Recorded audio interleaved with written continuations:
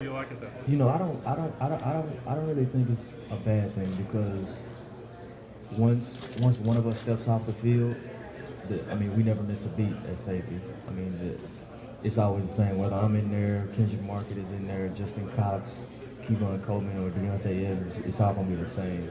And I think that comes with our raising of our expectation level.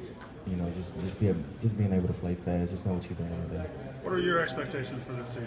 I want to go to the White House. I always tell my teammates I got this suit I've been wanting to wear to the White House for a long time. So help me get to the White House. Is that the suit or is it a different? Oh no, it's a different suit, man. It's a three-piece. Oh, excuse me.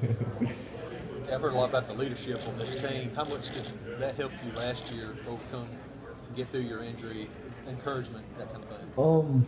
Well, it helped me understand my role. As Marlon always talks about, everybody has a role. Know your role. If you're a special teams guy, make sure you're doing everything you can to go hard every time you're in the field on special teams. And that was me at one point. And, that's still me. And, I guess a lot of guys don't understand that, their role sometimes. And I figure if you understand your role, then that makes you a better player, a better teammate, overall a better person.